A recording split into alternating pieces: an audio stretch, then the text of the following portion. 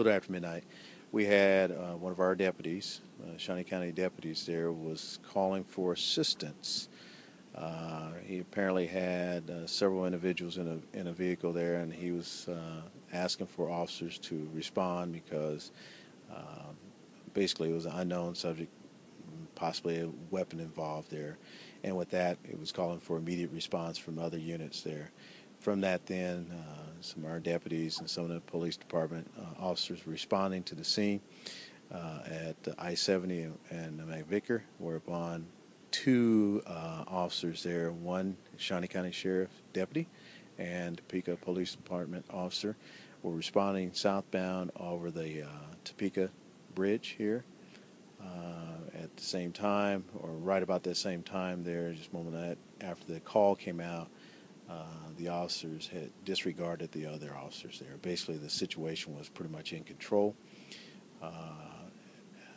From what I understand, you had the police officer was traveling southbound in the outside lane, and behind him was a deputy that was in the inside lane. The officer, from what I understand, was basically shutting down and was going to make a U-turn, for what we understand, to respond to another call that he originally was going to, and that was checking on the welfare of an individual who was possibly going to harm herself. But in the process of making a U-turn, two cars collided on the bridge there. From what I understand, two officers were taken to a local hospital to check on their injuries. From what I understand, it's non-life-threatening type injuries there. So, but we'll see what they are, and we'll check on them a little bit later on. Because of the two different agencies there, I've asked for the Kansas Highway Patrol to come in with their chart or their reconstruction team to investigate the crash here.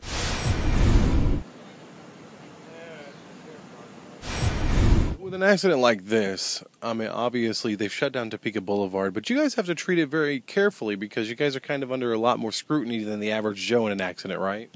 Yeah, well, whether it's the average Joe or a police officer, what we want to look at is just be able to do a complete investigation. So you don't want to disturb any of the scenes, and that's why we shut it down.